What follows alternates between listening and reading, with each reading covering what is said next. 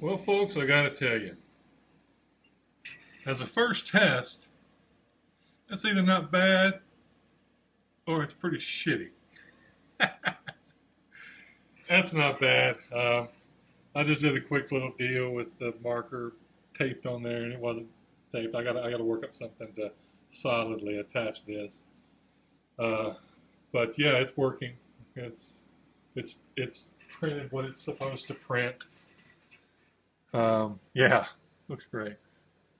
That's what it was supposed to print from easel by Inventables, and that's what it did print with me holding this as still as I could and it dragging and moving and everything. So yeah, it's not bad. It's working. This is step one, getting it dialed in.